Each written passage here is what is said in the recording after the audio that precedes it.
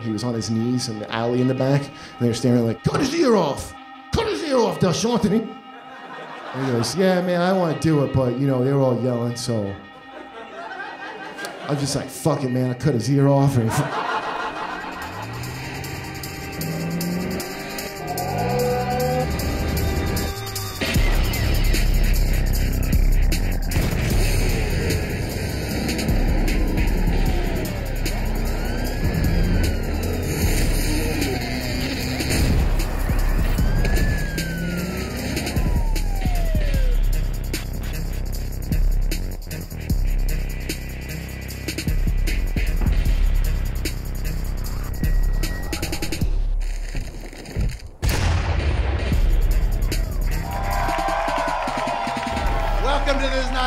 I'm your host, Ari Shaffir, and today the topic is crime. You might know him from this popular podcast on Sirius and iTunes called Race Wars. Please give it up for Mr. Kurt Metzger, everybody. I relate to Ari because he was going to be a rabbi, and I was a minister. I actually was a minister. I was a Jehovah's Witness, and I was born into it. Is anybody raised religious in here? This is two different stories, by the way, that connect in a very weird way. You were? What were you? Pentecostal. Oh, that's the natural vampires versus werewolves of Jehovah's Witnesses. Oh, they don't like us. You know what? I used to live down south. They didn't like me because I didn't believe in hell. Like, why would you get mad at me for that? Well, people hear it and they're like, oh, you can't do your birthdays and, I don't know, Prince. Those are the two things.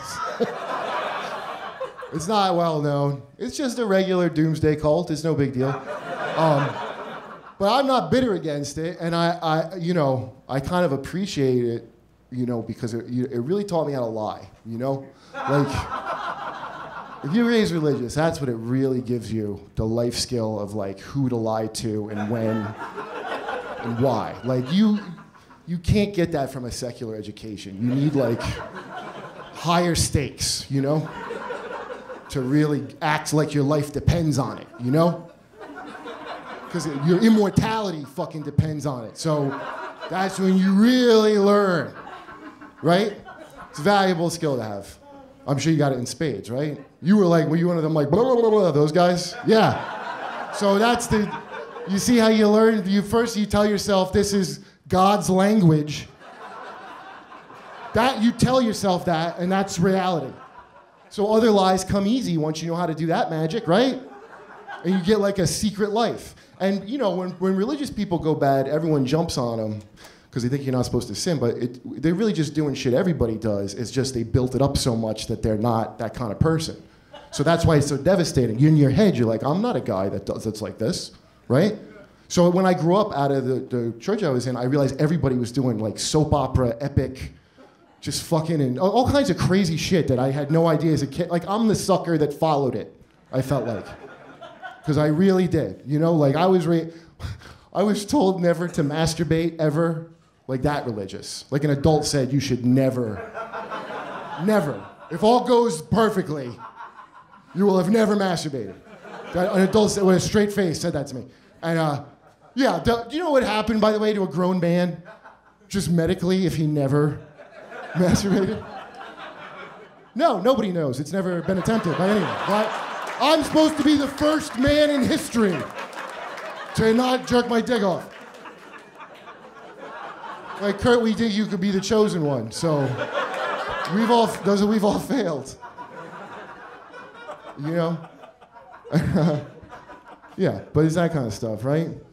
And but ours was what's especially hard about Jehovah's Witnesses, or what people might think is culty, is you have to do it. Okay, that's what made the hardest part about the religion. It's not like Catholics I always envied because that's like so great. You just get to be Catholic. You don't have to do nothing, right? What are you gonna do? You watch like mafia movies. You never see him take the guy. Hey, Mr. Soprano, don't come to this church no more because you're a murderer. They don't say that. It's cool. We had to do ours or you get disfellowshipped, right? Which is like cast out. And all your friends are in the congregation. They said it's set up that way. Your real friends are in your Jehovah's Witnesses. The rest of you are nice, like we could be acquaintances, but God's gonna exterminate you off this earth, so don't get too attached. You seem like nice people, but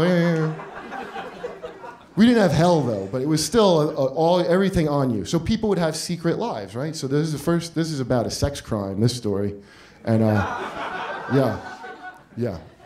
When I was 8, my brother was born, and my mom's best friend in the church, her son babysat me. He was 13. Okay, we'll call him Josh, and he was like an adult to me because I was 8. You know, he was 13-year-old. When I think back on that, it's funny because he was like really skinny. It's the 80s, so he's got like a Luke Skywalker butt cut kind of hair, right? And he's Jeffrey Dahmer glasses that everybody had, and real skinny with like really high shorts. Okay.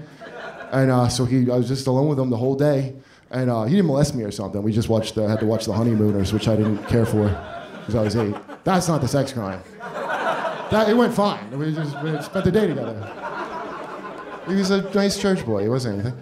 But a few years later, when he got to high school, he started working out a lot. This guy, and but just his top. He was one of those dudes, right? And it was before people really started calling you on that. So he really. I mean, he did steroids. I don't know if he just shot the steroids on the top part like that. I don't know what he did. But he, just gigantic, but the same legs I remember from 13, and the same hair, but it was just smaller on his big steroid head now. But he was a hulking man now. He was like 17. And everybody's like, Jesus, Josh is huge. Like, we were all just very impressive, right? And then, even more impressive, he ended up banging his geometry teacher. Yeah. His geometry teacher, I guess statutory raped him. And they didn't really charge you back then, you know? They just handled it at the school. She got fired, and she got divorced, and then it was a big scandal, because I heard about it through the Jehovah Witness grapevine, right? That was the gossip. And so the developments were amazing when they come in. But then the most amazing development was she decided she wanted to study the Bible with Jehovah's Witnesses. So they have to let you. So guess what? She started coming into the church. And Josh's mom wasn't too thrilled, but what's she gonna do? She just can't say nothing about it. And then they got married.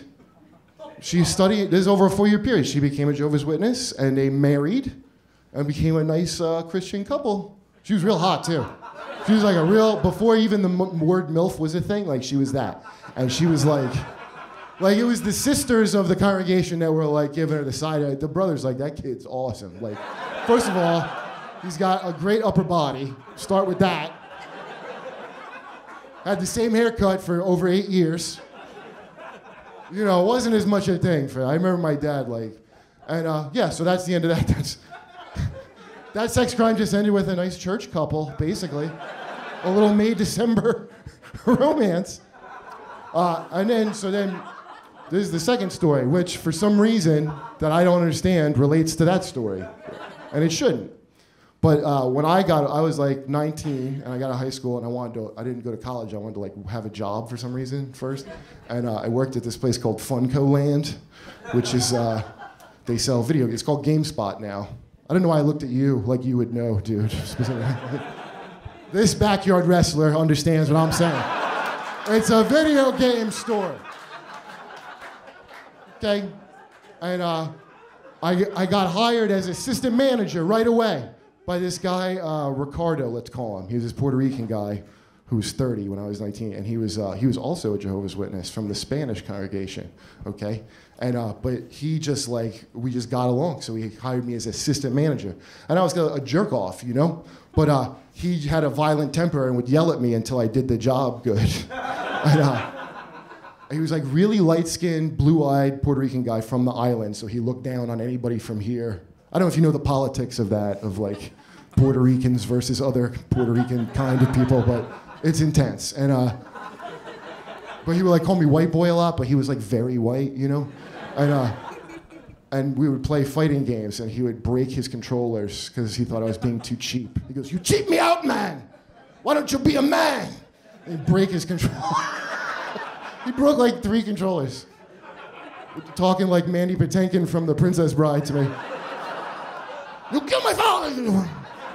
So, but he did really man me up. I got to give it to him. And then he ended up getting fired for something, but I became the manager, and he trained me. So now I'm like 20, and I'm the manager of Funco Land, and I live with my parents. And I make $24,000 a year, so that's pretty awesome, you know. And I had to hire an assistant manager, and the guy that I hired, I interviewed a whole bunch of people, and with, you know, retail, with a job like that, you just want to find someone you could hang out with, right? That's really your main. How they won't steal too much, and you know, that's all you're looking for, because it's a nightmare. You know how retail is? You know, you have the store greeting, "Great day at Funco Land." You have to say that. Like, they think people want that. And then they have snitches that call to make sure you're telling people you're having a great fucking day at Funco. "I'm having a great day. Yes, great leader. But because I was religious, I was good at that kind of that stuff, you know? Little stupid rules for no reason that you have to follow. I had training from the Bible. So I hired this guy. He was from Philly, this black guy from Philly.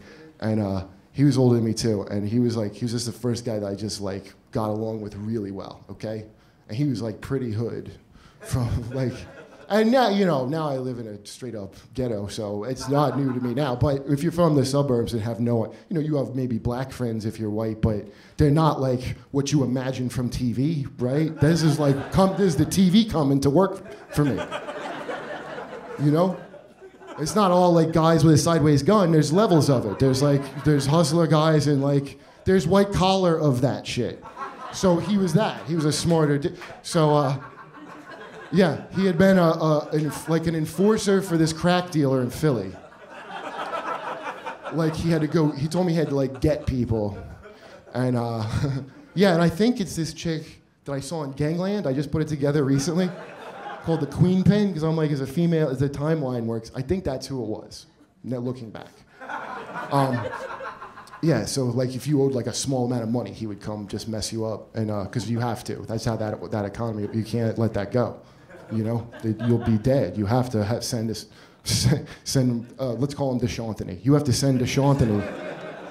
Let's just mix all the names together. DeShanthony. But he had been a violin prodigy, okay?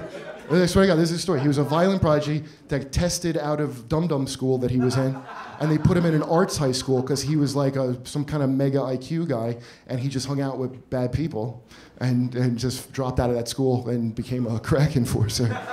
And he told me the reason he moved was he was going after this one guy who was real big, and he got kind of close to the guy, and the guy just hit him without warning and like cracked his rib or something.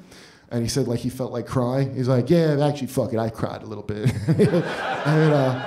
And then he ran up and like kicked this dude in the chest, and the guy didn't get up. So he moved to my town and worked for me at Funco Land. Yeah, all of this I learned in the interview, by the way. Did I mention that? This was all told during the interview process. I mean, it was riveting. It was like a Netflix series. I was like, you're hired right now. So it was like awesome to hang out with this dude. And he's into like martial arts and stuff. So we would go to like flea markets and buy like, it's like hanging out with Wesley Snipes or something. We could buy karate weapons, impractical karate weapons that you would never use. And he would show me how to play with them and like all kinds of like stuff that I'm not supposed to do none of this stuff because I'm a Jehovah's Witness. I can't play with violent. I couldn't even have guns on my Star Wars men. My mom took the guns off my Star Wars men. So I just had men. Thanks for the men. So finally someone's giving me some man time. So, yeah, so he, some part way, and he was a great employee. He was like sell all the commissionable stuff really fast, and the customers loved him because he was a charming dude. He was great. And he was very like supportive. Like he was always building up my self-esteem. And later I worked in Jersey City, and these guys, I ended up getting in a fight with some people, and I thought they were gonna kill me because that's a bad area. And he drove up with a gun to just watch me. Like, cool, he was a down dude. So he started selling crack on the side to supplement his Funco Land income. Okay. It was Bricktown, New Jersey, so he was like the only game in town. And now he had an enforcer who was called Zumo. Okay, I never met him, but just imagine that, hearing that name, Zumo, and he would complain about Zumo. He was like, Zumo smokes too much product and he's too violent. Okay, he just beat this guy to death. Like, because he wasn't like a gangster in his head. He was like, I'm in Bricktown, it's just a little side. I just sell crack to friends, man. He wasn't like, starting an empire. And meanwhile, Zumo was like some maniac. But he'd always have a new terrible... And this guy, DeShanthony, had done some shit himself. Like, he told me he cut a guy's ear off once. Somebody had robbed him. Like, he got mugged and didn't know he was connected to this lady, so... his boys found the guy at a club and called him over there, and he was on his knees in the alley in the back, and they were staring like, cut his ear off, DeShanthony. And we were putting games away while he's telling me, and he goes, yeah, man, I want to do it, but they were all yelling, so I was just like, fuck it, man, I cut his ear off, and I was putting away Bubsy 2 for Sega Genesis on the wall, as I remember the happy cat. Well, bad thing, couldn't you? But it was just fascinating, and I'm a church kid, so that's amazing to me, just anything like that. So I love hanging out with them, but I was always like, what if, Moses were alive and saw, like, just some weird Bible-y shit they put in your head. They told us to imagine Bible characters are watching you, so I'm like, what if Moses saw?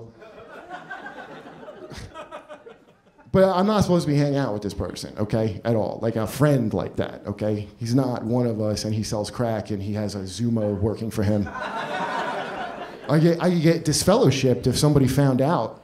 That's where you're like out of the thing. That's like disconnecting or whatever, right?